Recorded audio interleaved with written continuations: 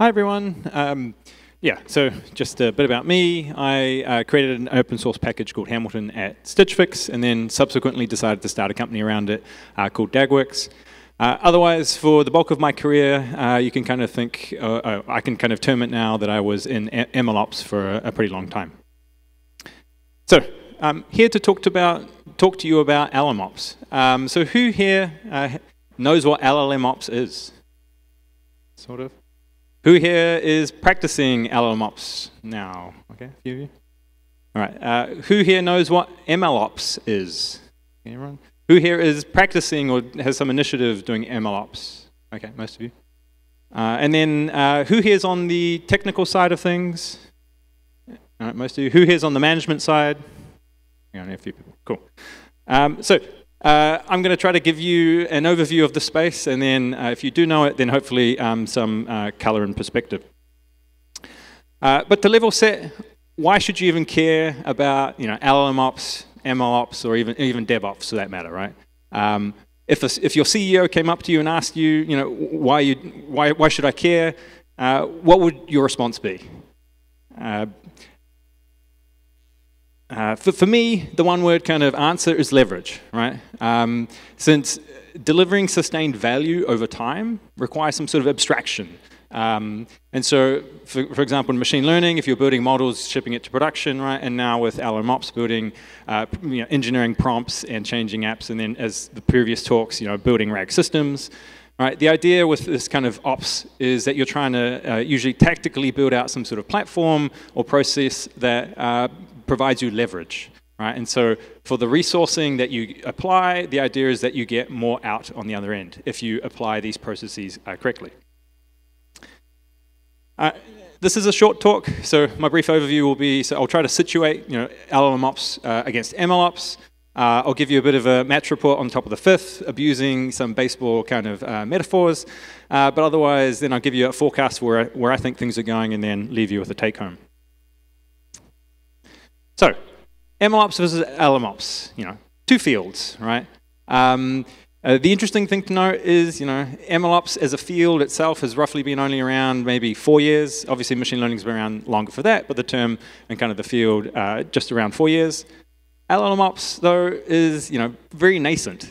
This time last year, if you asked someone, do they know? Have you heard of LLMOps? Like pretty much no one was, there was pretty much no one who would have known what that meant, right? And so it's only this year that this field has really come about. And so how does it compare to MLOps? Well, let's just recap MLOps a little bit.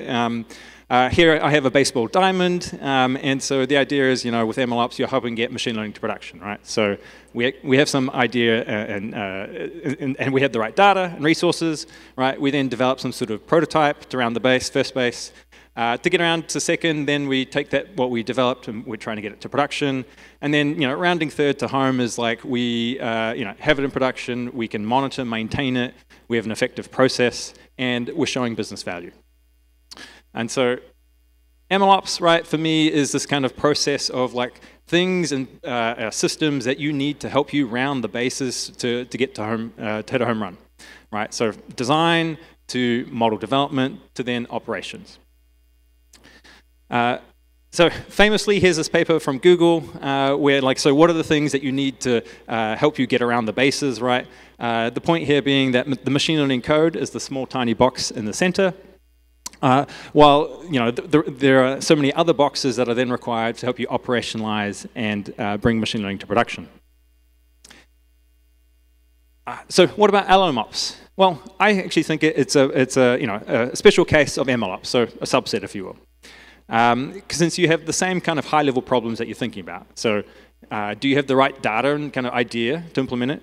The development to prototype to production phase now is like prompt engineering with APIs, right? And then maintenance and kind of business value, you still have to measure it, you still have to monitor it, you have to understand, is data changing, et cetera, and have processes on ensuring that you can get things to production stably.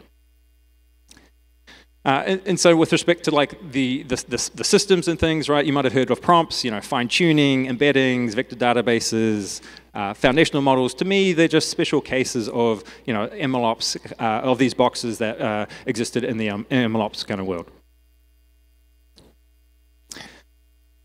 So at a high level, I think they share the same general shape of problems. So code and data, and you got to observe and have processes around them. At a lower level, if you were to zoom in, right, just focus on LLMOps as opposed to MLOps. Well, in MLOps, you didn't need GPUs to get stuff done, but with LLMOps, it is required. That's what LLMs run on. And so GPUs are a central core component. The application integration pace is very different, right? It's much easier to round the base to third base with LLMOps, because all you're doing is starting with a foundational model, engineering some prompts, and then you pretty much have something that's working pretty easily and quickly. Whereas with MLOps, it was much harder to get to production.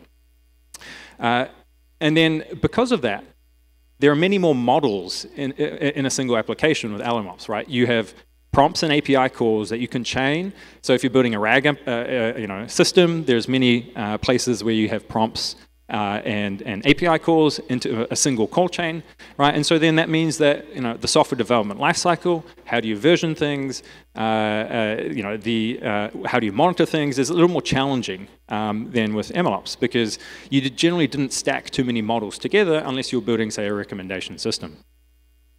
And then evaluation is a little fuzzier with LLMs than with traditional MLOps, right? You don't have a single floating point value, you have text. And so there's many ways that you can evaluate it, so it's a little more challenging than LLMOps necessarily to figure out, is this a good answer? So let's imagine we're in some game and we're at the top of the fifth. If the two teams that are kind of playing, the way that I see it is, we have the proprietary foundational models versus the open source foundational models, right? So proprietary being OpenAI, Cohere, Anthropic, etc., and open source being, Falcon, Llama, etc. The reason why I think we're about the top of the fifth is that we're at the fifth generation of these models, right? GPT-1 and 2 were actually many years ago, but what really started it was GPT-3, and so in which case, with the latest updates, I think we're about at the fifth inning. So this means we still have a lot of innings to go. And then in terms of if you're a fan, which team or side you're choosing, really depends on your privacy concerns. Are you really worried about cost, or controlling most of the stack? In terms of the tooling to help you round the bases, there's been a Cambrian explosion, if you will, of point solutions. Things to manage prompts, things to help you trace the application, things to help with evaluation, self-hosting of models, open source models, fine-tuning, right? Embeddings, vector databases, people focused on privacy and governance, tracking costs on API calls. There's just, there's a plethora of options, right? And so, you have a lot of choice. And then in terms of MLOps providers, everyone now is transitioning to offer support for LLMOps. So H2O being a classic example of being an old school MLOps, now offering a lot of MLOps kind of capabilities. Just to go through a bit of a challenge or a play that I've kind of seen. So who here actually transitioned from GPT 3.5 to 4 for an application? Anyone? Okay, a couple of you? Okay, we'll compare notes afterwards. But so with these foundational model updates, right, you kind of have to make a decision. If you have an application, do you update, right? And the challenge really is that given a prompt, these two foundational models are going to give you different outputs. So if you had built an application and tuned things in a certain way, right, you now have to potentially rewrite your entire application. And then as the technology improves, there are other things that this transition brought about. So larger context windows. So in the previous talk, in the RAG talk, for example, a larger context window leads to better results. So does that actually simplify now your engineering? Is there less now, are you deleting code, right? And then with these foundational models though, right, they're usually more expensive because you're paying for tokens in and tokens out, right? And so is this model that much better worth the cost? And then also from an application performance standpoint, they also have different latency kind of characteristics. So in general, if you had this app, right, you got to be able to answer the question, is this worth it?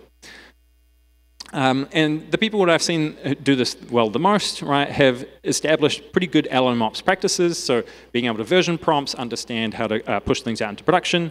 But in general, this has really been built around evaluation as their backbone. So given a change in a prompt and an API, they can quickly and easily evaluate, like, am I getting the results that I expect? Not only in the development cycle, but also when things have been pushed out to production. So that was a voluntary change. What about curveballs? Well, until very recently, until OpenAI just announced, a new feature yesterday, but people actually had to update their prompts kind of ad hoc, or rather unknowingly, when OpenAI pushed out a new foundational model update.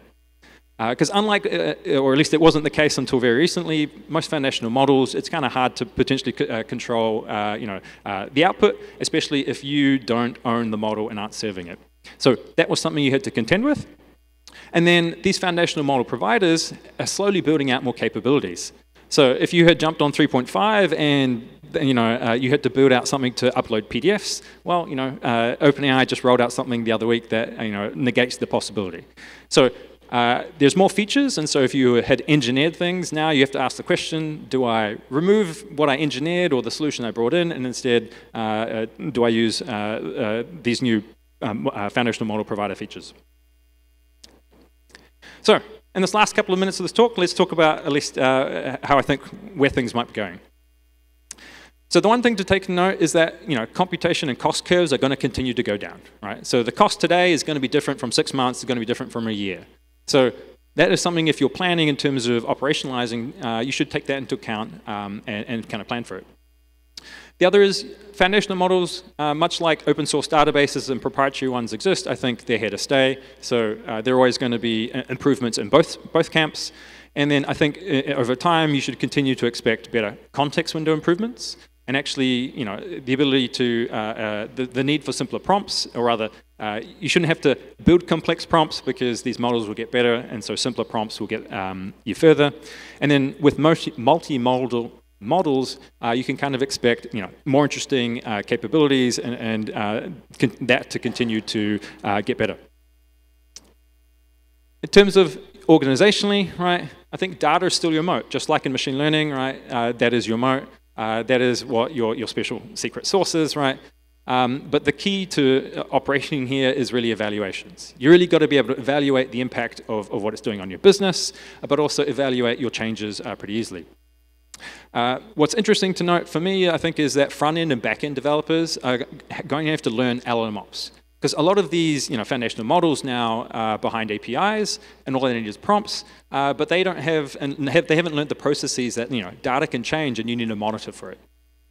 But otherwise, from a cost curve perspective, and as time goes on, you're going to explore fine-tuning. So how can you get better output of your models? And so in which case fine-tuning is where you're going to explore there. And then otherwise, don't fire your data science and machine learning team, because I think that's where they're going to end up spending some time.